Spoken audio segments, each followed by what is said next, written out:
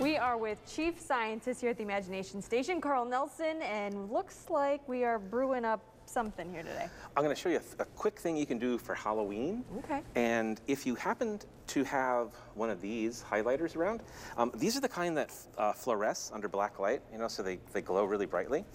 Inside here, if you very carefully with safety glasses and a pair of pliers break this open, there's a little sponge inside. If you soak that sponge in water, you can create a solution that will glow very, very brightly under black light, which you commonly see around Halloween time. So today we're going to make slime. Oh, okay. We're going to make a couple different kinds of slime. And so I thought we'd start off with the basic ingredients, right? Clear school glue. This stuff has inside of it a polymer called polyvinyl alcohol.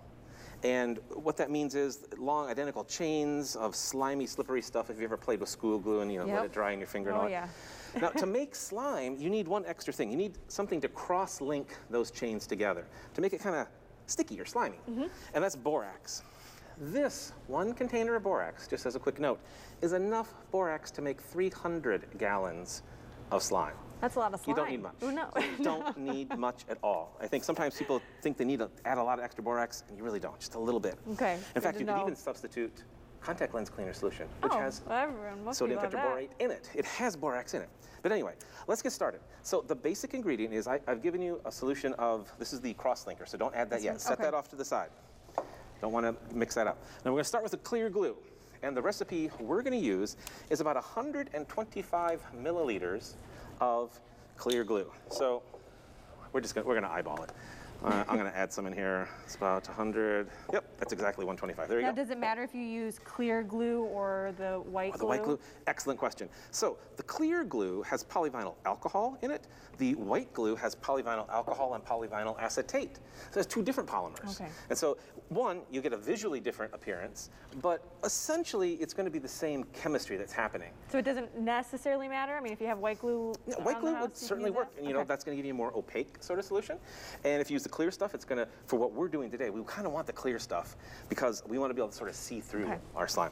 Now, I think you should use that solution over there. Okay. Remember? That's the stuff that was just, I soaked this in some water. Now what do I put in first? You're just going to put that in. You're going to pour it right in here. Put it, okay. We're going to dilute our school glue, fill it all the way up to the 500 ml, the top marker there. And again, you can get really technical with how much you add in or how much you don't add in, but really, it's all about experimenting. That looks pretty good. Okay, so now you've got that. I'm going to add just some plain water right here because I'm going to do something a little bit different with mine. So I'm going to top mine off. There you go.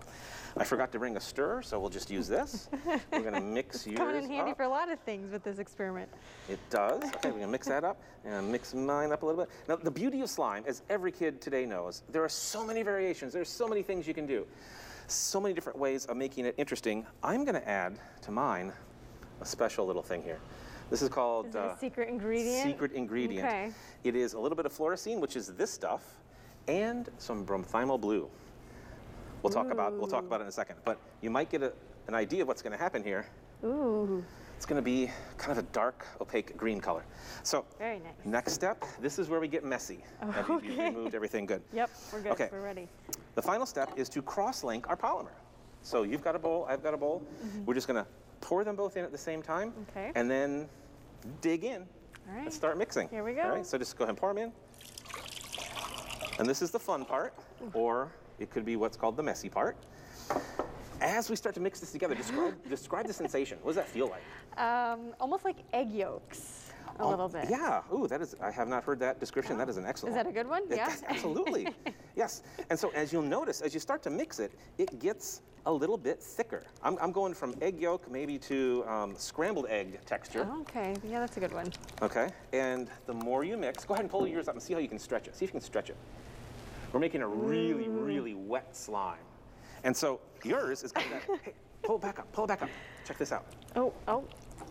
Here we go. With that fluorescein in there, from the highlighter, it glows brilliantly. It's really cool, right? So here, check out mine. Very cool. You can also get that brilliant green color, but it's like Shrek green. Check this out, though. I'm going to show the camera first. Let's see if I can do this. Look through the slime. What color is it? Red. How'd that happen?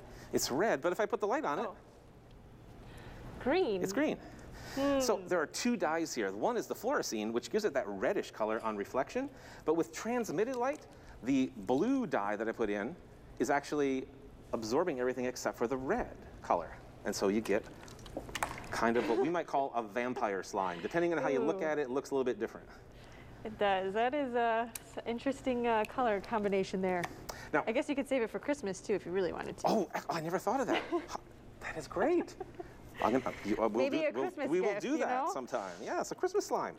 Now, one thing with the slime, be careful when you dispose of it. When you're done with it, throw it away. Don't put it down the drain. Oh, That's a totally different experiment. Good tip, Carl. That's called calling the plumber. So, slime, all sorts of ways you can do it. Cool tip with this, though, you can get that fluorescein dye out really easily with the fluorescent marker. All right, and this is something that you can do at home. Absolutely. Right? And you know what? If you want to learn more about how to make slime, we offer a workshop about how to make slime. Well, there you go. So all different kinds of slime. And my team has come up with even cooler different kinds of slime that have all sorts of stuff happening inside. So check that out on our website, Imagination Station, you can do. Toledo.org. All right, perfect. And that is how you imagine it.